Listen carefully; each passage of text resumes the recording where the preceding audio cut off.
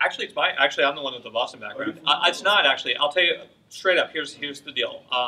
First of all, we sort of created Starling City to be, sort of an analog of Seattle, in a nod, which also Vancouver does a nice job of doubling. In season 1, we pulled stock from all over the world to be Starling City. And by the end of season 1, we discovered that the majority of the stock shots we'd used were from Boston. So at the beginning of season 2, we actually sent a film crew out to Boston to shoot new exteriors. So we obviously had to pick one city.